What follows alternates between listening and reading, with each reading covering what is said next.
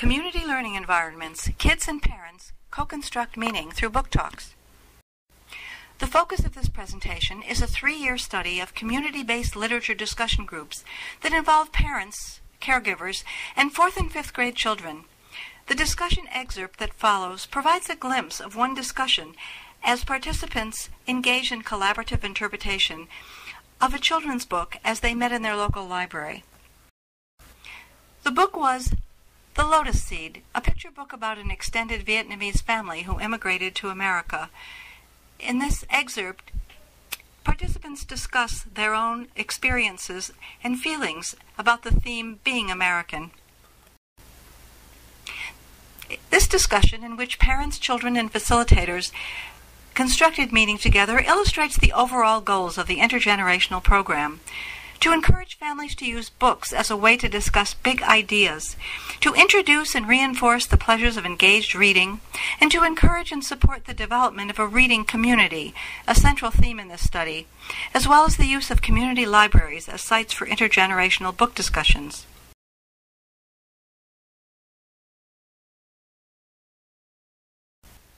Our participants were upper elementary school children who have retained reading fluency, and their parents or caregivers.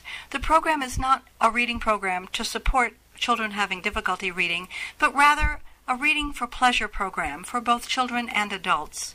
Our families came from underserved communities in a northeastern state in the U.S. The state has diverse populations by culture, race, religion, and socioeconomic status. Typically, the discussion size ranged from 8 to 12 families. A librarian and a graduate or postgraduate student in the humanities facilitated discussions after a one-day training workshop. Facilitators planned and worked together to lead discussions featuring award-winning children's picture books and chapter books on themes relevant to active participation in society. These themes were being American, courage, and freedom. Targeted sites included 2 small cities, a suburb, a rural site, and a large urban area.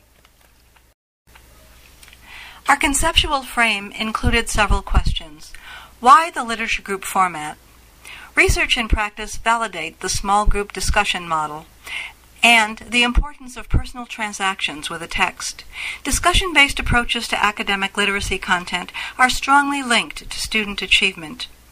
Book discussions, or literature response groups, enable readers of all ages to share in conversations about their reading, their interpretations and connections to ideas, larger questions in the story about the world. Why 9 to 11-year-olds? Children of this age have reached the ability to evaluate the sense and reality of information. They're receptive to reading about humanities issues and raising questions. Research shows that after age 8, children's reading for pleasure drops. While there's been a measurable progress in recent years in reading ability at the elementary school level, reading outside school appears to halt as children enter their teenage years. Additionally, children are often exposed to test-oriented reading curricula in school, curricula which does not foreground reading for pleasure. These trends result in a decline in comprehension, and for adults, an overall decline in civic and social engagement. Why involve the parents? Parents' reading habits and attitudes toward reading have a major effect on their children's reading at the upper elementary level, and in terms of lifelong reading.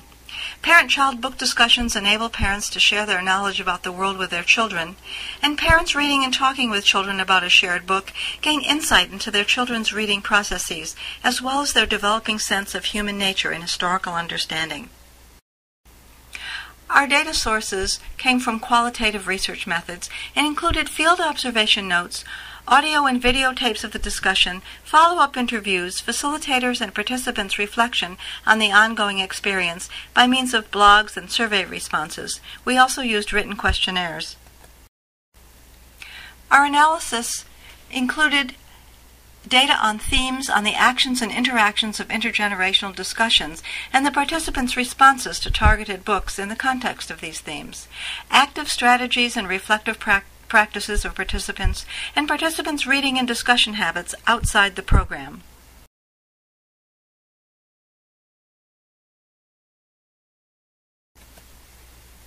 Our findings particularly focused on building a literacy community. An unwritten program goal was to have families explore texts and view the world in new ways within a new community. We found that facilitators of successful sites presented the program as something that participants contributed to, rather than just something they showed up for. Participants usually did not know one another or the facilitators. Research indicates that there are important criteria for forming a community of learners. These are sharing responsibility for learning in a collaborative social context, a structure that encourages continuing conversations among individual voices, the development of trust, respect for and inclusion of families' funds of knowledge, and fostering a climate in which group members can use their life experiences in constructing meaning.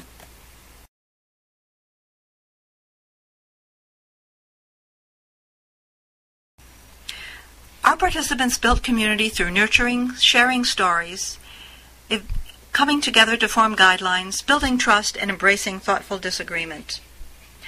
These are some of their successful strategies. Creating a nurturing environment often meant sharing food. Sometimes this was pizza or sandwiches served before the discussion as parents chatted. Other groups prepared food that focused on a particular group to create a sense of the story. For example, Peter Rabbit. One site went with a picnic theme with check tablecloths and homemade carrot bread.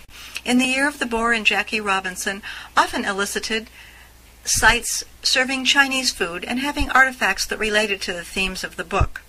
Sharing stories was another strategy. Some sites began with name games or asked children and parents to share something about their heritage. Generating group guidelines for discussion sessions was another important strategy to ensure that both children and parents talked equally. Working together to formulate rules contributed to that feeling of a shared community. Sharing perspectives and viewpoints is essential in rich, layered intertextual discussions. Our data indicate that these interactions did happen.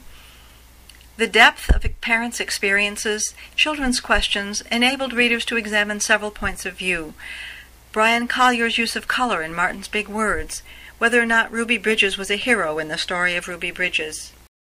Embracing thoughtful disagreement is another important component. The children's literature read in these sessions was often provocative, and the use of literature-based icebreakers and activities designed to lead into the discussions encouraged a sense of shared community and trust.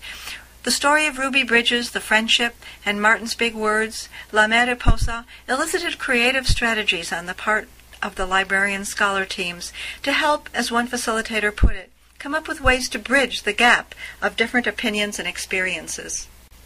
These are some examples from our discussion data, which indicates this. Family reading and discussion evolved with an impact on reading at home. Data from our follow-up interviews and survey responses showed that both parents and child participants felt that the program had impacted on their family reading. These are some representative responses. Creating community is a reflective process. Facilitators continually engaged in reflection about the group process at the end of each session and thought about what was coming up next. These are some of the comments from our blogs. What are the implications of the study? The themes and practices that emerged from our data and that are described here suggest an alternative to the often constrained models for teaching and experiencing reading in elementary school classrooms. Here, students had a chance to share their experiences with their parents, and many personal experiences caused the discussion to move on to higher levels. The importance of building a nurturing and inclusive reading community was really an important finding, with relevance to those who work with children and books, both in classrooms and outside of schools. Sites that provide alternative approaches to reading and responding to exemplary literature that relate to issues like family, community, and global issues may provide a productive model for further observation and research. Our work also offers a framework for fostering school-community partnerships. Our bibliography follows.